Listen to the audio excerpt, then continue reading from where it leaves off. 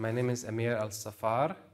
I'm a trumpet player, santur player, and composer based in New York City. Fabrizio brought me here. I'm here at the Festival d'Aix-en-Provence, working on several projects, the first of which is the intercultural program with Fabrizio Cassol, and coaching these young and incredibly talented students who are putting together a musical project. We're focusing on maqam and maqam polyphony.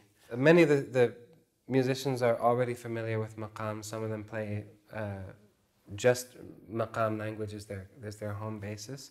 But maybe they've always worked in traditional contexts, or contexts that certainly don't draw on harmony and polyphony in the way that I've been exploring in the last few years. So that's one of the goals, or one of the sort of ideas of my presence here, that Fabrizio wants me to introduce these ideas and this way of relating to frequencies to both to the musicians who have already had training in maqam, and also those that don't, who microtonality might be something very new.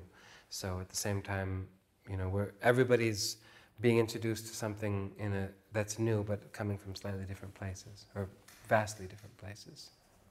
The material itself is challenging. For those who have already played maqam, there's, you know, why am I doing it this way? They're being asked to do certain rhythmic things or repetitive cells that are not typical of the tradition, but for me are quite common, coming from jazz and coming from certain types of even Western or American classical music. The musicians that have never had to play outside of equal temperament. And fortunately, this group, they're getting it very quickly. The baritone saxophonist just quickly, I don't know if he already knew, but he just got the notes like that. The bass player has been really good, and the cellist. So they're getting it quickly, but it's a difficult process. And then there's the human element that we're not just, you know, it's not just information that's being transferred.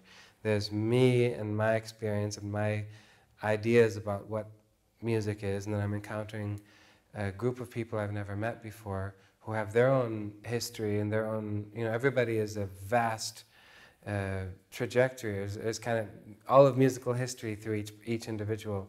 So when you bring these musical histories together, on the personal side, it's a challenge too, and then sustaining interest and engagement and desire and focus throughout, especially with these 6-hour days. It's a challenge, but it's a challenge that I'm up for and I'm used to. It's different every time, but I enjoy because I'm learning in the process as well. And this is like, I don't like to feel like I'm this teacher telling everyone what to do. I mean, sometimes the role I'm in requires me to, but I'm much more interested in this, that we're all exploring something together.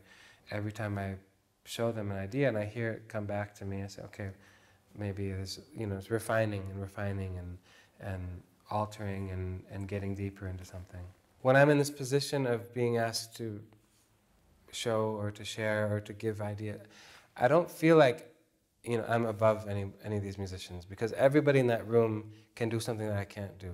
I admire each person in the room, and kind of not just admire them, but like hold them in very high esteem, and only want to give them something or share something that is worthy of their level. They're all masters. They're all on a very high level. And so I feel really humbled all the time and conscious of it.